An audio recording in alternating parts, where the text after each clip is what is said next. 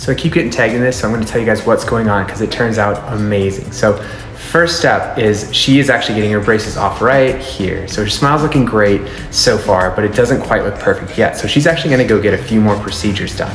The next step she has is to go to the periodontist or the oral surgeon, and they lift the gums up. So you can see right there, the teeth in the front look longer. And so that's to prepare her for the final step in the process. You can see the teeth shape doesn't quite look perfect yet. So for her case, she's actually gonna go back to the dentist and get either composites or veneers done to change the shape of the teeth. In her case, she's actually doing composites where they add tooth color materials to add a little bit of structure to the teeth to make them look perfect. And you can see it turned out amazing. The doc did great. Congrats.